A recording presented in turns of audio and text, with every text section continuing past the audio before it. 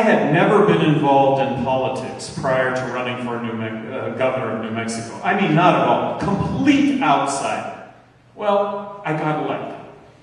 I'd like to think it was based on what I had to say, which was, hey, how about bringing a common sense business approach to state government? Best product, best service, lowest price. Less government is better government. Let's keep government out of the bedroom. Let's leave personal choices to me, and let's make government as efficient as we possibly can from a dollars and cents standpoint.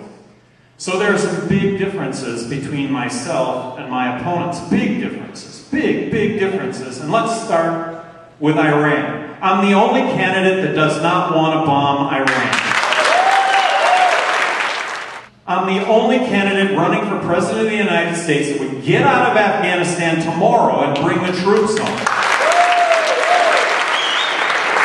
Our military interventions have resulted in hundreds of millions of enemies to this country that, but for our military interventions, would otherwise not exist. Let's stop with the military interventions.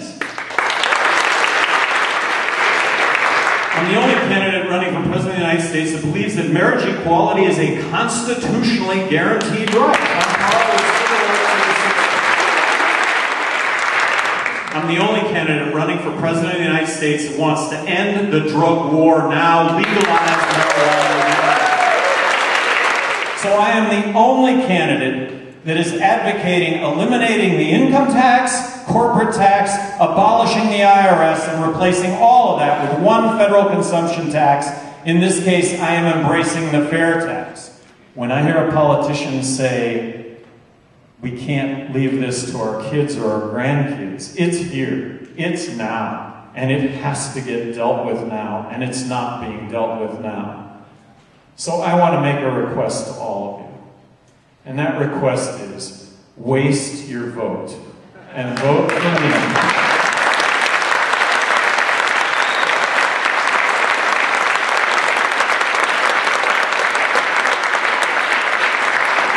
And if you will all do that, I'll be next President of the United States. And I guarantee you that these issues will get addressed. And I guarantee you, you waste your vote on me, I guarantee you it is nothing that you will ever regret.